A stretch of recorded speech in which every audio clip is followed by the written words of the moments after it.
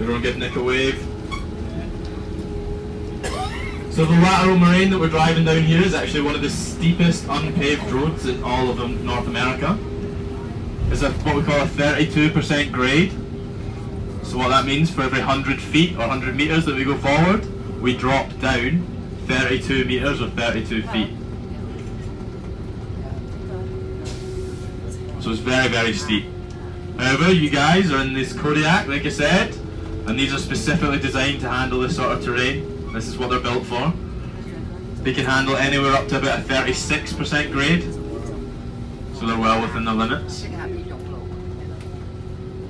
And there are only about 24 of these buses in the whole world, and we have 22 of them here. The other two are owned by America and Australia, sorry. And they're out doing some research in the Antarctica. And they cost around $1.5 million each to buy new. So you guys are driving a pretty rare $1.5 million vehicle through the Rockies. It's not too bad. Wash, waste to spend your days.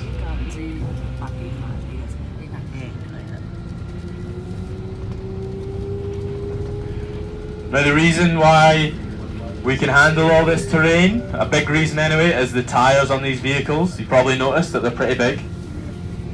They stand around 1.6 meters tall, 1 meter wide, and they've got about the same pressure in them as your average car tyre. So really not a lot, about 14 to 18 psi. And they're what we call low pressure tyres. So these help minimise our impact on the glacier, and they handle these big rocks and stones that we have to drive over. And those tyres cost around $5,000 American to buy and fit. So they're not cheap, and we have 6 of them. So they're not cheap at all. And they only last about 2 years, so you don't really get a lot for your money. But they're pretty cool. And like I said, we own 22 of these buses.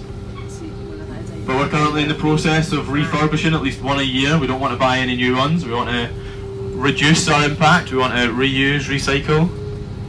And they cost around $300,000 to refurbish.